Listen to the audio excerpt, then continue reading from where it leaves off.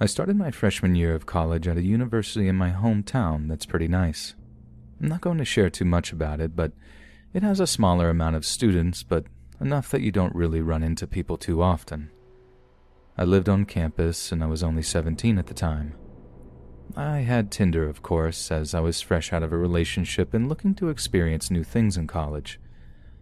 I matched with this one boy, Asher, who seemed nice enough.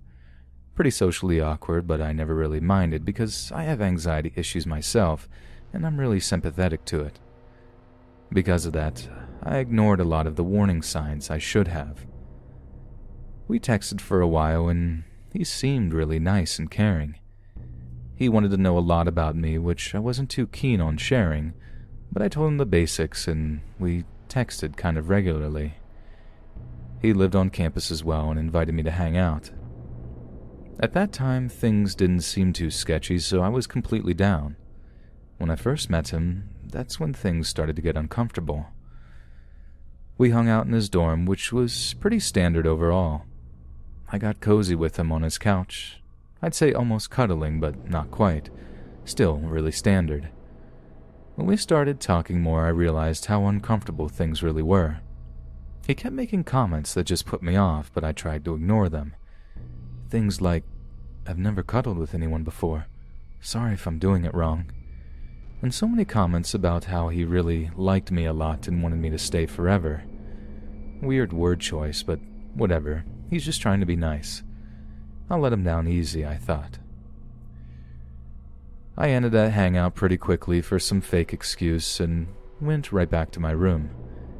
He kept texting me and professing how much he was into me, and I told him, "Sorry, but I'm not looking for any kind of relationship, so I do not want to keep things romantic."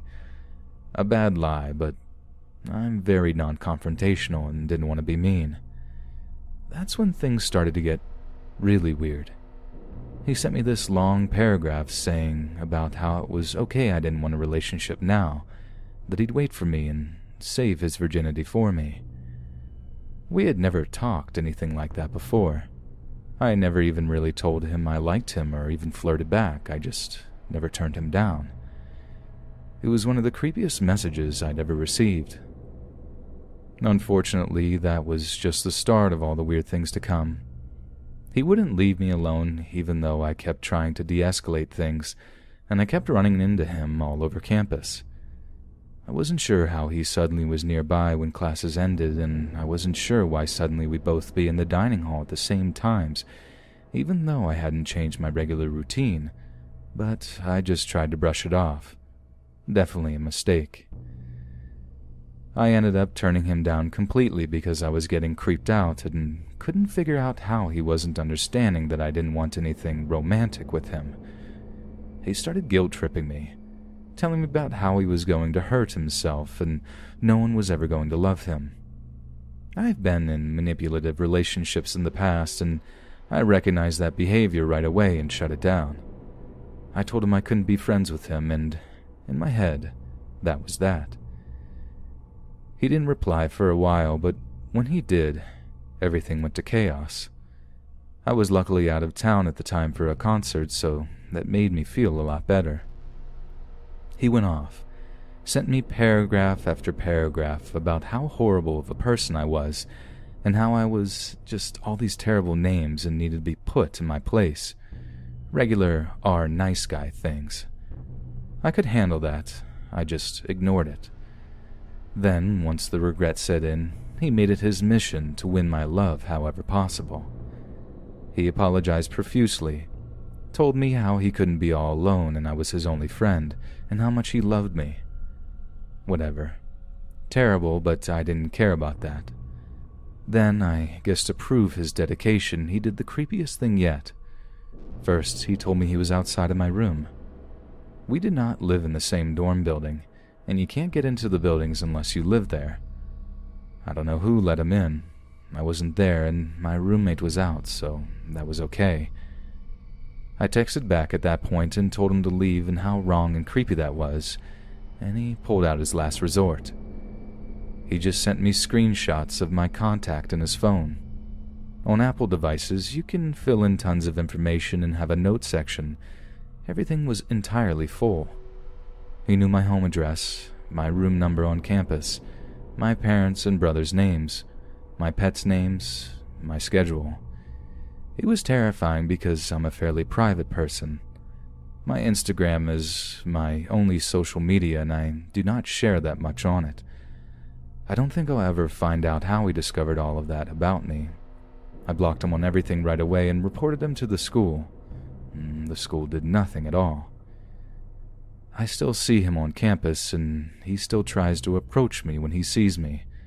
I always duck and run, and it's worked so far. To the terrifying Tinder match, who may still be following me around to this day, please leave me alone.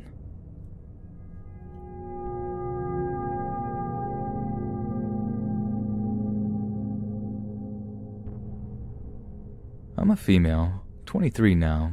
In the story, I was 21 with a 4-month-old baby. He's mine and he's 2 now. I'm about 5'9", a bit overweight, and I have social anxiety around new people. I went with my sister, 26, 5 feet tall, to her work as she worked at a very nice restaurant in a shopping center, and we went straight there for her 6 p.m. start after being in the city all day, collecting money for a cat rescue. I'm just chilling out, eating good food and binging on Reddit when I decide I want to smoke. I know, bad habit. So I pack up the kidlit and let my sister know I'm going out to the car to park to have a smoke as she passes through the dining area. The car park was about 70 meters away from the restaurant, had good lighting, and because it was so late, I could hang around near the doors. This is where it gets creepy. The security guard was doing his rounds, about my height, an Indian. He decides to check on me. I mean, that's cool, man, I'm just having a smoke. And the conversation went something like this. How you doing, you okay? I'm pretty good, just waiting for my sister to get off of work. Good. Your baby? Very cute baby, I have 4 at home. You got a husband? Yes, he's my baby, that's good. I have a fiancé. A complete lie. I was 100% single, but he was already making me anxious. I can be husband. I look after baby for you. I look after you. No thanks. I'm sure your wife wouldn't appreciate that. No. Wife love baby. Wife will love you. You come home with me? I finish my smoke. Been moving the pram further away from him each second. No thanks. I'm going now. He then follows me inside.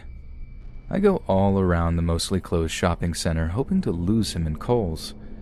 I lost him for about 5 seconds, but Kohl's had shut for the night. The only place left open was my sister's work, so I went back there even though I didn't want him to know where I was. As I was about to walk into the restaurant, I saw him coming up the escalator. He was still watching me. I take the last 2 steps towards the hostess, who happened to be the owner's daughter, and told her what was going on. At this point, the security guard is standing in front of the restaurant, still staring at me. The hostess takes me to a semi-secluded booth and goes to talk to her dad about the situation. As she's gone, creepy security guard came into the dining area, searched for me, and then came and sat in my booth, way too close to me and my child. How old you? I want to ravish you pretty women. You be mother to my babies. We make cute babies. At this point, it was very clear that I was very uncomfortable, and he still made it worse. Don't worry, I security, I protect you and baby. He's reaching across the table with one hand now. The other hand is reaching towards my pram. I'm frozen. I don't care about the hand near me, I'm watching the other one. Nobody touches my baby. I'm about to snap, go full mama bear mode when the owner, 40s to 50s, 6 foot plus, big wide build of the restaurant steps in asking if there's a problem.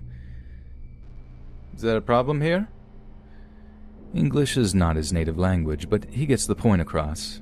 His English skills deteriorate when he gets angry. This is important to the story, I promise.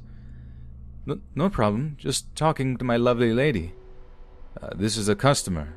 Has she done something wrong? No, never. She's my lady. See, we're going to get married. He begins to grin creepily. The silent warning to play along is etched into his face. Finding comfort in the presence of the manager. "Please just leave me alone. I just want to eat my dinner." "Oh, funny lady. See, we joke." I don't know you. Please just leave me alone." "She says she wants you to leave now." "She's just messing. She loves me. I've been waiting for you, my pretty lady." He leaves at that point. The manager makes sure I'm okay and moves to the employee break room and fills my sister in. 2 hours later, and my sister has finished her shift. We pack up and head to the car. SG, the security guard, out of nowhere, he was actually waiting for me. "I take pretty lady and baby home now. Come on, pretty lady, we go home." Like an angel steps out from his car, right behind the security guard. "She's going home. With her sister." "No, pretty lady mine. She come home with me." "Get in the car. I take care of this." So we get in the car and go home. Found out the next day from my sister that her boss had physically restrained the security guard because he went to grab my arm as I was getting in the car, and then got him fired and permanently banned from that shopping center.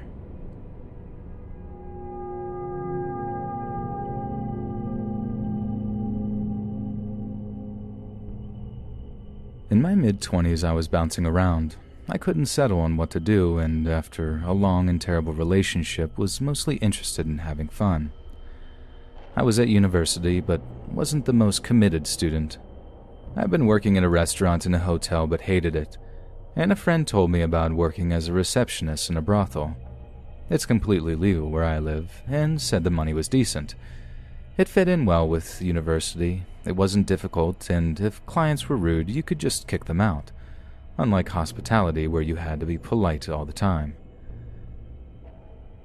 I found a place that was looking for receptionists and went for an interview and got a job. And it was fine. I mean, not the most interesting job in the world, but it paid okay. I could smoke out the back when cigarettes didn't cost $50 a pack. I could study if it was quiet. And I know what everyone is thinking at this point. Receptionist is code for worker, and I promise it isn't. I have no proof, but lying about it doesn't make the story any better. In fact, if I were one of the workers or the ladies of the night there, it might be an even more interesting story. Sadly, no such excitement in my life.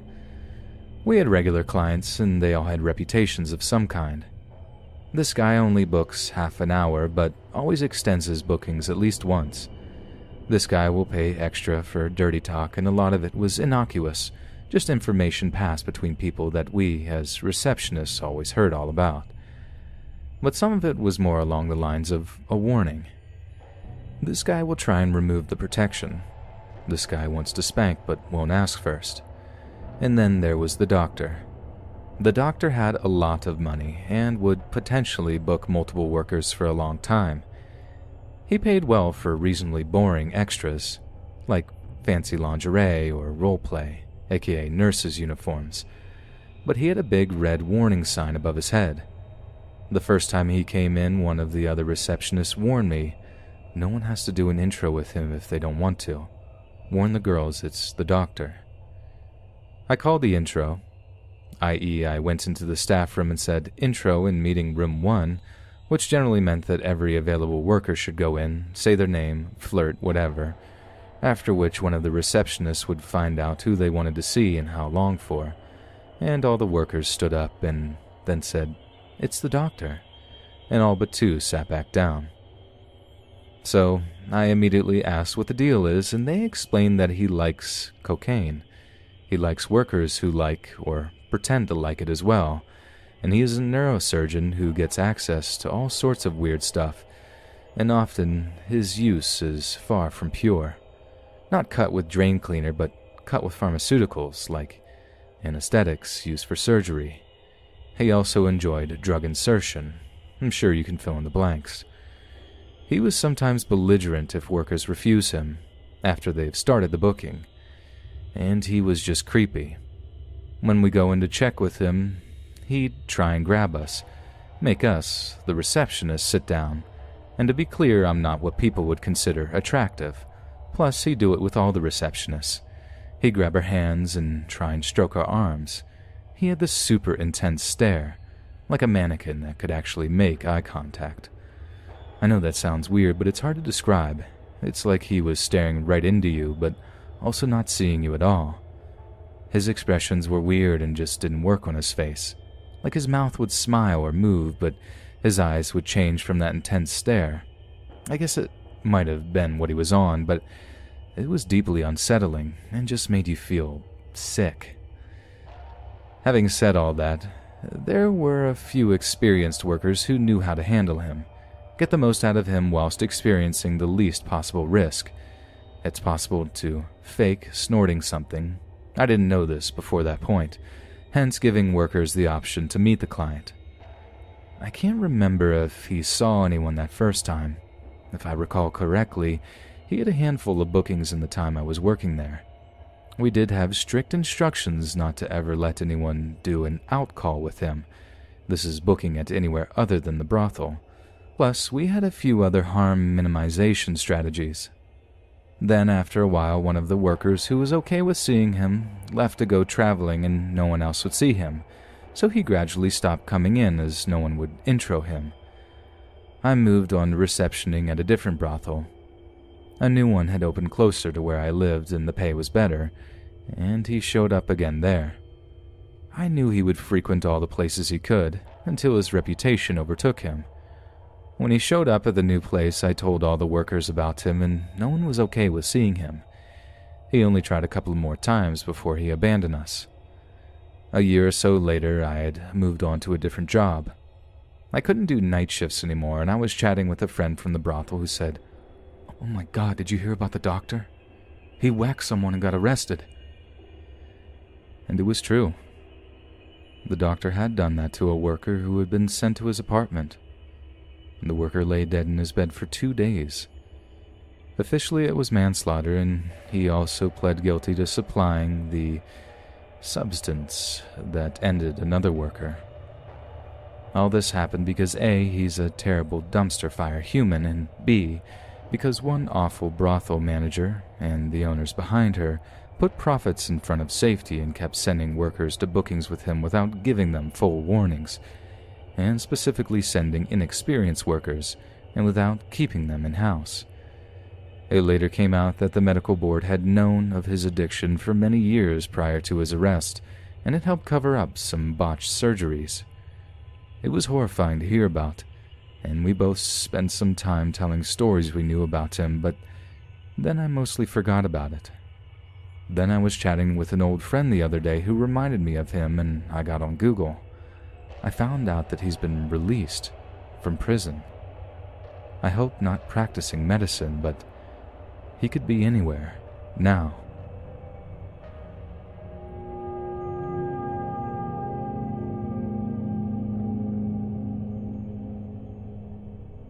I had an encounter in December of last year that left me feeling very unsettled.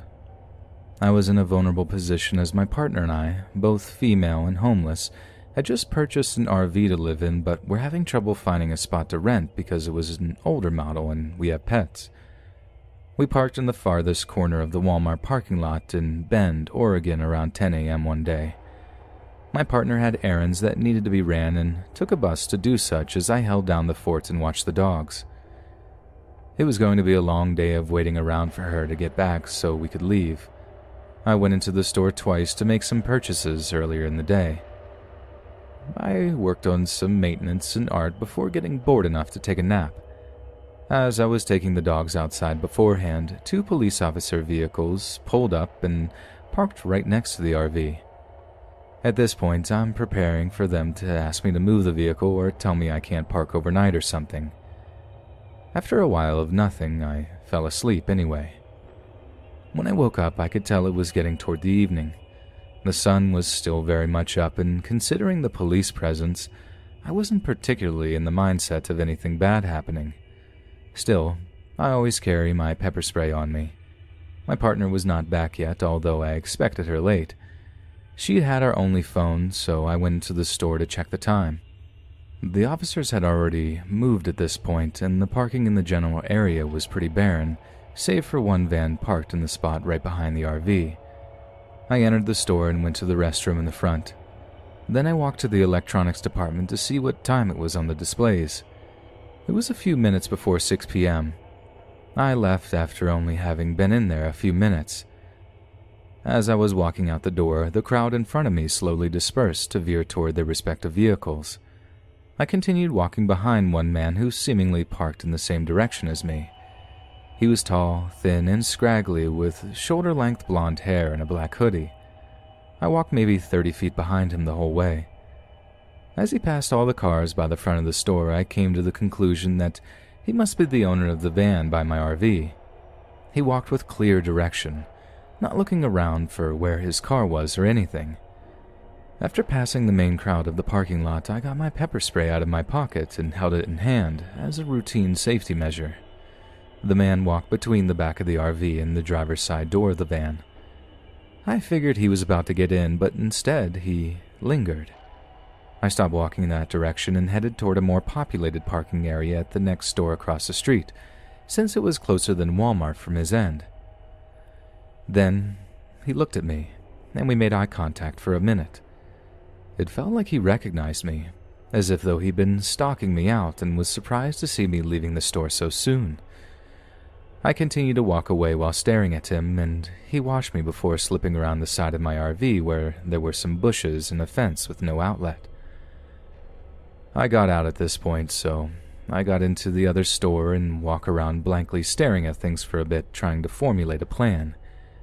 It's pretty busy in there with no one at the customer service desk, so I go into the gas station next door and ask to use the phone. I call my partner to explain the situation and tell her not to go directly to the RV. Then I headed back into Walmart, got a coffee at the McDonald's inside, and waited there for another hour till she was able to return. Perhaps I should have called the police, as I was worried about my animals. The little dog would bark, but they're not guard dogs, and my possessions being stolen. But I had recently called 911 witnessing domestic violence a few days prior, only to have them take 2 hours to show up in the middle of downtown. I was worried they would not only not help, but possibly harass me for parking there. I don't have a driver's license, so having to move the RV before my partner returned would be a dangerous situation. When she arrived, we went to the RV together. The van was gone. Nothing was touched, despite one of the windows not locking properly, but the pets were very spooked. Maybe they decided against stealing after I caught them. But I'm not well off, and honestly, one look at that beat-up old thing would tell you I don't have much worth taking. Honestly, just from the look in that guy's eyes, I felt like he wasn't after material possessions.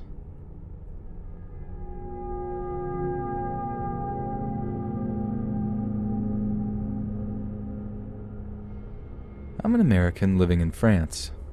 At the time of this incident, I was working in a hotel kitchen for a 5-star hotel. I had to drive 30 minutes, catch a 30-minute metro, and then walk another 10 minutes to get to and from this hotel. I'd work from 3 a.m. to 3 p.m. every day. The boss was an idiot, and the customers were uppity idiots who thought 5-star meant that staff are not human. Basically, it sucked. One day I was having a particularly terrible shift. My hair was gross, my face was numb from smiling at rude customers, and all I wanted was to go home, take a shower, and go to sleep. So I put my earphones in and waited for the metro. At this stop it was super busy, so the metro opened from both doors, letting people get on one side and off the other. The rest of the stops weren't as busy, so they only opened on the opposite side so people could get out. When the metro arrived, I stepped on and stopped next to the door that wouldn't open again, knowing I could lean back for the rest of the trip. Then, a man in an electric wheelchair rolled on, and he stopped just in front of the same doors I was planning to lean against. He had a couple of bags hanging from the back of his chair, and he wasn't pulled up enough so the doors would shut on his bags. I knew the doors would close and remain closed, so instead of just telling him to pull up a bit, I held the bags forward a bit so that they wouldn't get caught in the door. The door closed, I let go, and the guy smiled at me. Then he started talking to me. I had my earphones in so I couldn't hear what he said. I was exhausted, but I'm a nice person, so I took them out and talked to him. He clearly had a disability, as his speech was pretty hard to understand. My French isn't bad, but it wasn't good enough to understand him. So I told him, I'm sorry, I don't speak French. He immediately switched to English. I thought. But again, I'm nice, so I kept talking to him. It was a normal conversation. Where are you from? What are you doing here? How long have you been here? Yada, yada, yada. Then he said, You're beautiful. Are you getting off at X? I was a little weirded out, but I said no, I'm getting off at W, which is one stop before. He said get off at X with me. You can come over and we can hang out. I politely declined, and he said, Kiss me. Oh, forget it, I thought. I said no and put my earphones back in, ignoring him. He kept talking, but I couldn't hear him, and I was blatantly ignoring him. Then he pushed a loud buzzer on his chair to get my attention. Everyone was looking at us now, and I would have looked like a jerk if I'd kept ignoring him. So I pulled my earphones out, and he kept trying to talk to me, asking me if I had a boyfriend, if I wanted to be his girlfriend, if I would kiss him. Keep in mind that I'm like 20 at this point, and he's a solid 50. Finally, my stop arrives. I say goodbye, and he rolls out of the metro with me. I told him this isn't his stop, and he said, I'm coming home with you. I was thoroughly creeped out, but I figured I could ditch him easily at this point. We were 2 floors underground, and I could easily run up the stairs before he could get on the elevator. Feeling like a complete idiot for trying to ditch a disabled guy, I stick to my plan, sprinting up the stairs, tripping a few times as I do. I get up to the ground floor and walk outside, satisfied that he's gone. As I'm walking to my car, I hear that buzz. He's behind me, zooming pretty fast after me. I start running, terrified of this dude who will not leave me alone. I get to my car and I'm so freaked out that my hands are shaking and I have trouble getting the keys in the car. Finally, I do. I hop in and put it in reverse. When I check the mirror, there he is, parked behind my car and buzzing at me. I don't know what to do at this point. I can't reverse and run him over. I'm certainly not getting out to talk to him, but I have to get home, so I can't just sit there all day. This standoff lasted for about 10 minutes before he finally just strolls away, glaring at me as he does. I peel out of there and drive home, shaken but satisfied that I'd seen the last of that guy. The next morning, as I pull into the parking lot, still sleepy but ready for work, I get out of the car, get down to the metro, and there he is, waiting on the platform. I'd forgotten that the day before I told him that I work every day from 3 a.m. to 3 p.m. He knew I would be there, and he knew when. He smiled when he saw me and started rolling over. I book it back up the stairs, calling my boss on the way and telling him that I'll be late to work. I end up just driving into the city, wasting gas and spending a ton of money on parking. I haven't seen him again, and I've since started going to a different metro station. There are a few other stations that I can park at, but they're sketchy. This guy had very limited movement. He could only use his fingers enough to move the chair, so I know there's probably nothing he could have done to hurt me, and he was probably just a lonely guy who wanted someone to talk to. But I still panic every time I see a wheelchair.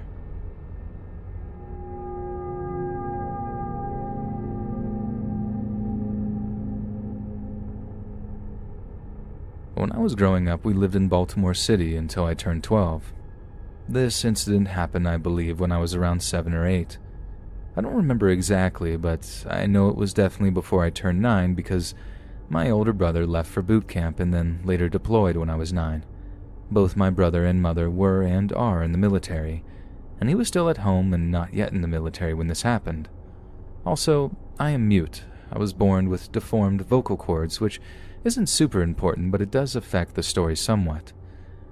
Our house was only 6 blocks from my school, and I would walk home by myself on some days. Sometimes my brother would meet me at my school and walk me home. but he played football and baseball and sometimes would be at his school for practice. My mother worked 12-hour shifts as a nurse, so some days she would pick me up, others she wouldn't. Of course, she wasn't too keen on me walking home, but me being a stupid and naive kid had nagged her enough to where she finally let me walk home on those days instead of taking the bus. It was only 6 blocks, and again, being a kid, it made me feel mature and responsible. I know, stupid me. My mother has always been worried about predators, like most parents are, but she worried that me being mute would make me an easier target since I can't scream. I do always carry a whistle around my neck, and the importance of stranger danger has been drilled into me by my mom. She also had me learning self-defense since I was 4, but again, I was only 7 or 8 at the time, and I hadn't exactly mastered any of these skills. On the day of this event, I was walking home by myself. I was a very lonely kid who didn't have any friends. I'm not announcing that for pity or anything, just to help you understand why I was alone. I usually did a pretty good job of being mindful of my surroundings, but again, I was a kid and my mind would sometimes wander and daydream like any other normal kid. I was about halfway home when it happened. I was passing by a narrow alleyway, and out of nowhere I felt myself grabbed very roughly from behind. I felt my body just freeze up in panic. One thing I remember very vividly was the odor. This guy smelled terrible, just awful BO, like nasty old gym socks that you left in the bottom of your locker and forgot about them until the end of the school year or something. I could feel his hot, horrible breath against the back of my head and neck. He was breathing heavy, like a dog does when it's hot out. He didn't say a word. I just remember his arms wrapped so tightly around me. Looking back now, I realize he must have been watching me for a while because he never tried to cover my mouth. He must have known that I was mute. Even though it was just a few seconds, it felt like time slowed. I couldn't move, like my brain just wouldn't tell my body to move or something. I remember seeing the sidewalk get further away as he pulled me back into the alley.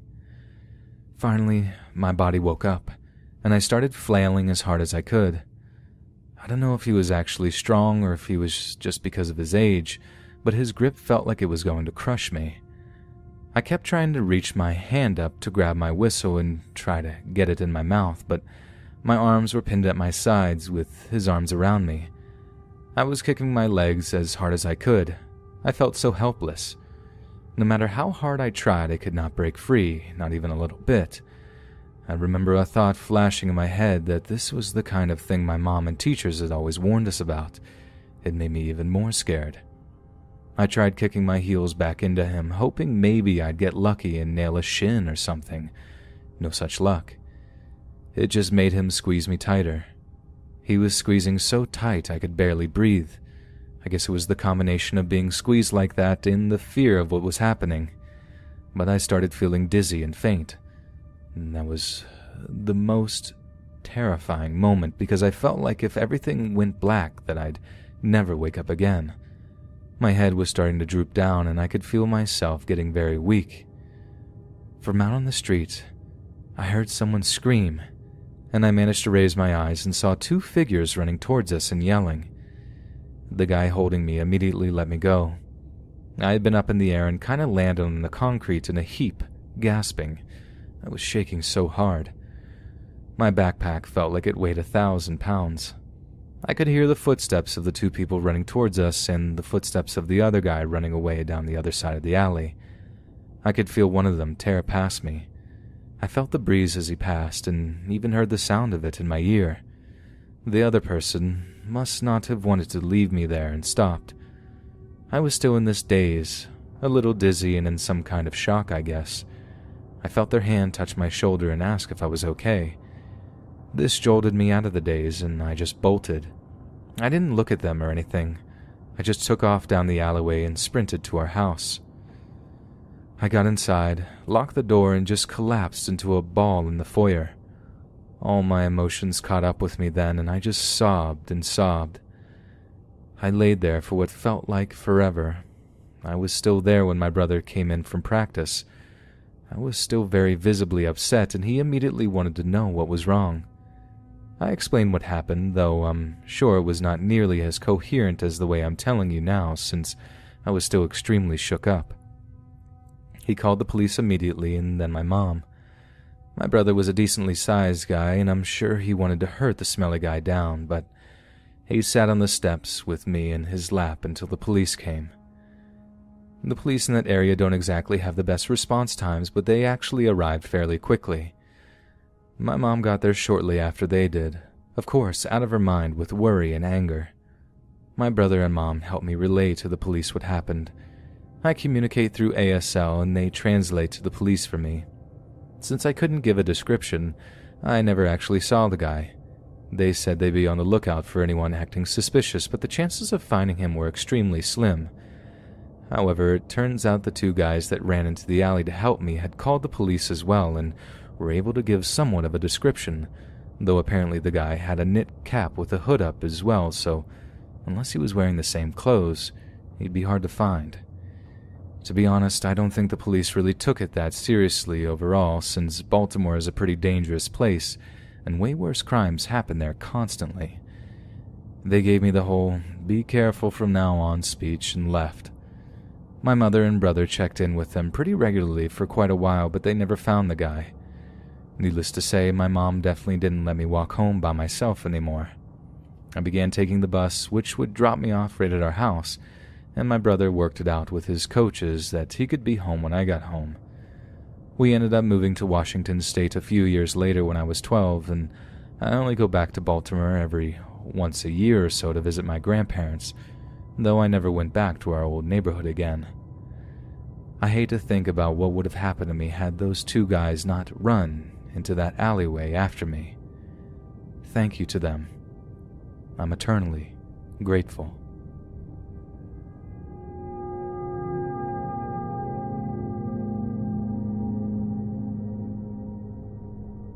I was on a cruise ship for Thanksgiving and went with my entire family. As an attempt to get away from my brothers, I stayed in my grandparents' cabin. On the first day of the cruise ship, I walked around meeting people, and some of the people I met were really into basketball, as I was. So we set up a scrimmage late at night, so we could all eat dinner and whatnot. The only problem was that the basketball courts closed at 7, so we would have to sneak in.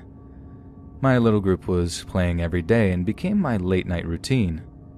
Skip forward to the last night on board where my group was playing a pickup game as we always did. I felt a buzz from my pocket, so I stopped playing for a second and read my text message. It was from an unknown number saying to go check on your grandparents. So not thinking twice, I said goodnight to my friends and went to my floor. After the long walk and the elevator ride, I made it to my floor. I arrived on the complete opposite side of my room, so it was a long walk. As I was walking, I see this tattooed man staring at me on my left side. I am a paranoid person, so of course I admittedly thought something was going to happen. We walked past each other, no problem, but he stops and says, "Excuse me, did you see the gentleman who came out of this room?"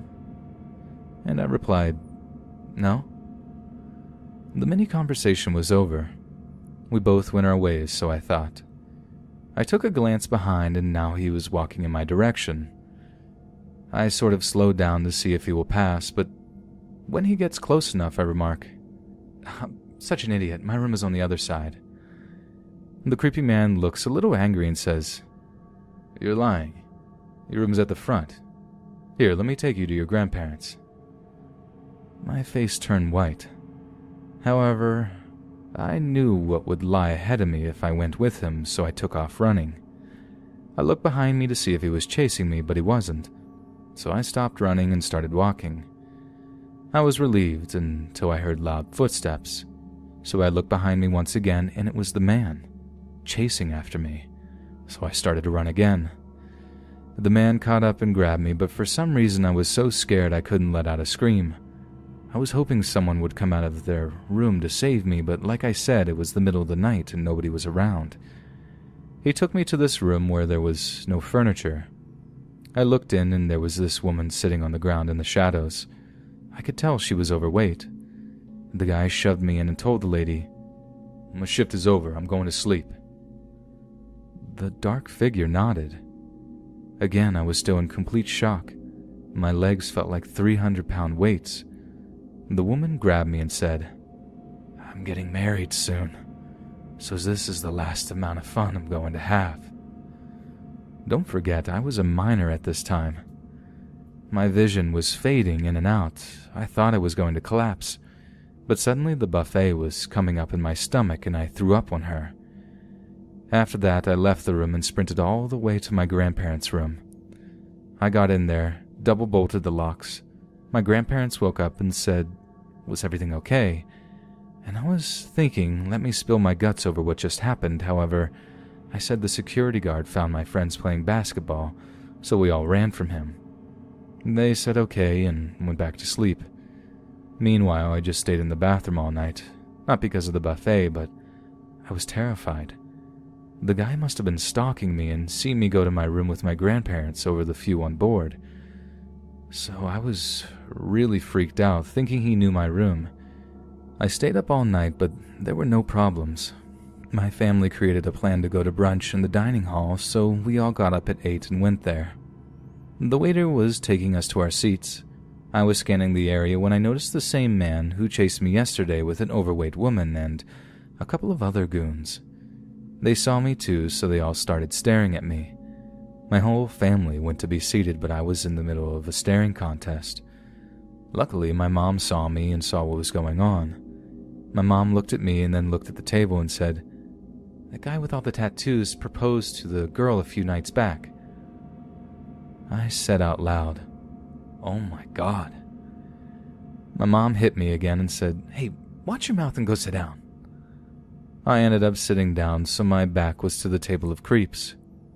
I never said a word about what happened that night, and I don't plan on telling my family because I'm worried they won't take me to cruises in the future. However, I was texting my new friends from the basketball courts and told them what happened that night. One of them said, "I was chased by the same man. However, I was able to outrun him before he caught me." I was a bit relieved I got that off my chest and wasn't alone in my situation. I still didn't decide to tell anyone else. I really don't understand how these people got my phone number.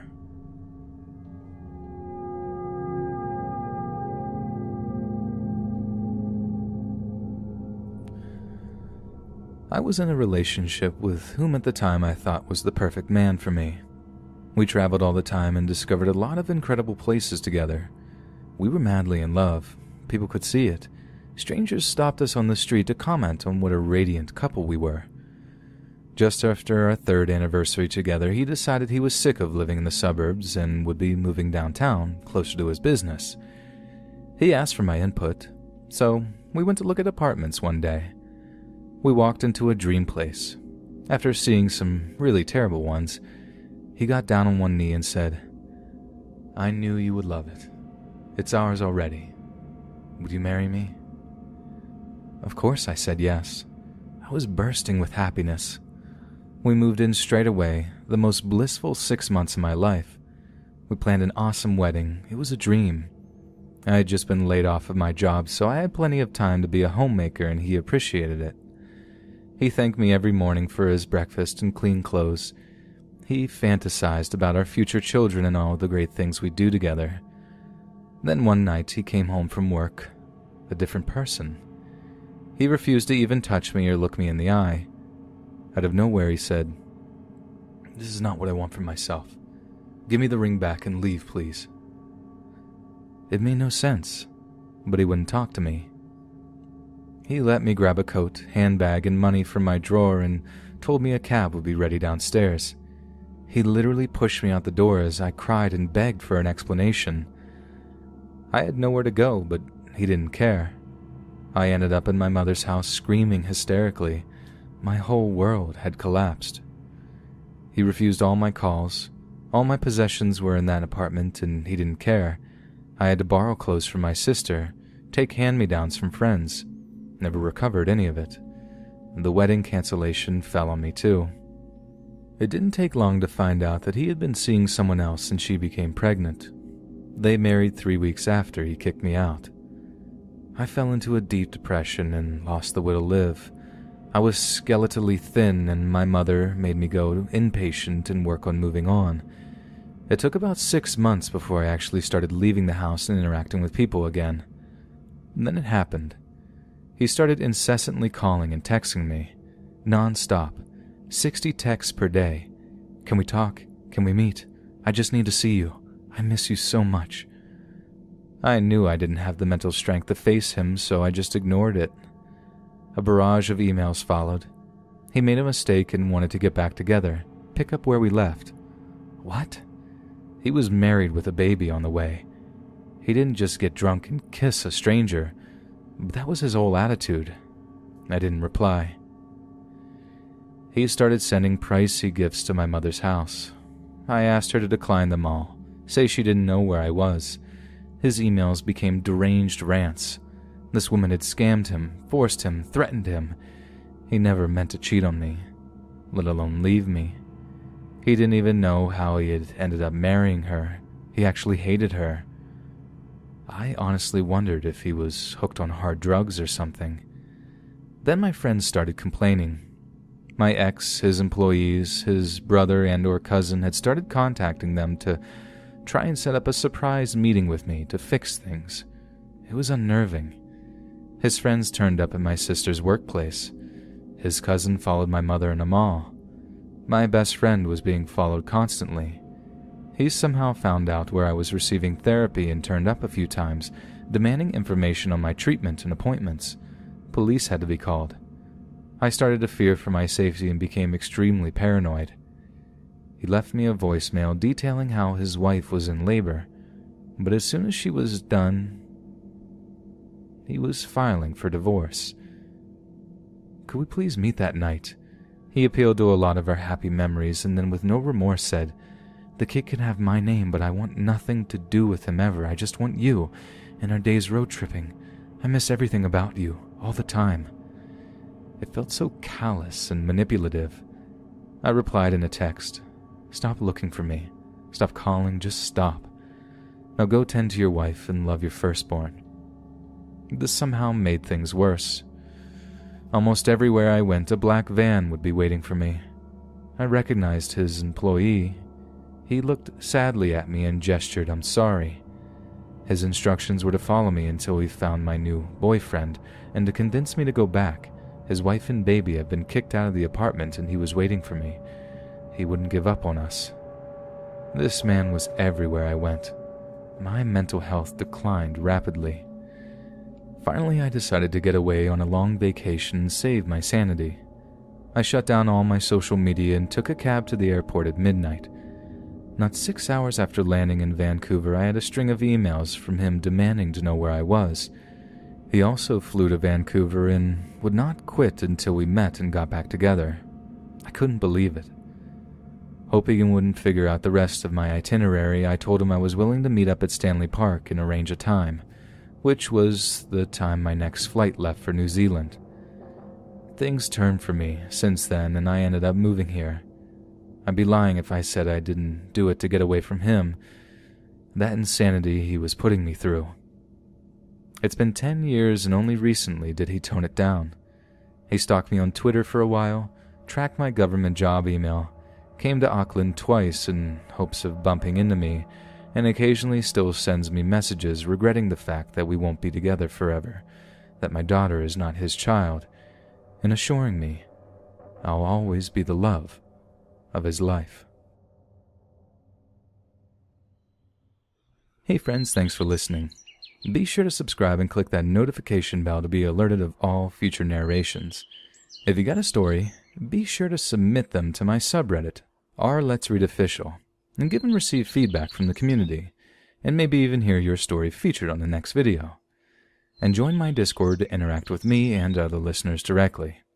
And if you want to support me even more, grab early access to all future narrations for just $1 a month on Patreon, and maybe even pick up some Let's Read merch on Spreadshirt.